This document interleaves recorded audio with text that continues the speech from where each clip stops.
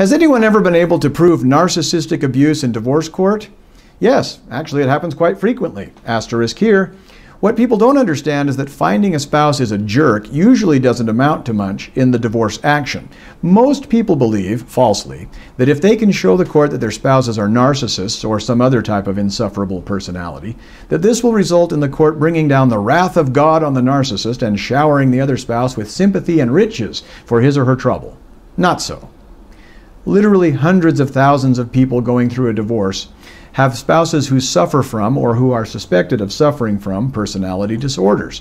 And they sometimes believe, quote, if I can prove to the court that my spouse suffers from, get ready for the list, antisocial personality disorder, avoidant personality disorder, borderline personality disorder, dependent personality disorder, histrionic personality disorder, narcissistic personality disorder, obsessive compulsive personality disorder, paranoid personality disorder, schizoid personality disorder, or schizotypal personality disorder, well then I'll win everything my heart desires in my divorce case, or dang near close.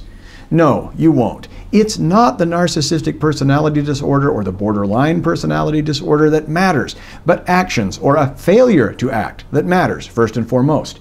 If your spouse is physically or emotionally abusing you or the kids, and let me pause here, please accept that when your spouse occasionally disagrees with you or criticizes you or your children or holds differing views, that does not make him or her emotionally abusive.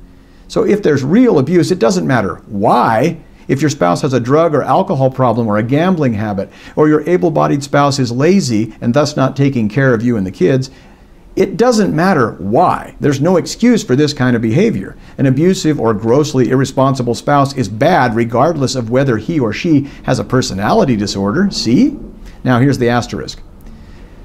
That does not mean that a judge necessarily makes the specific finding of, quote, husband or wife is a narcissist who abused his or her spouse, close quote, but many courts find in making or denying awards of marital property and assets, alimony, child custody, and parent time, and protective or restraining orders that a spouse and or parent engaged in lying, cheating, manipulative, exploitative, abusive, neglectful, irresponsible, and or parental alienating behavior.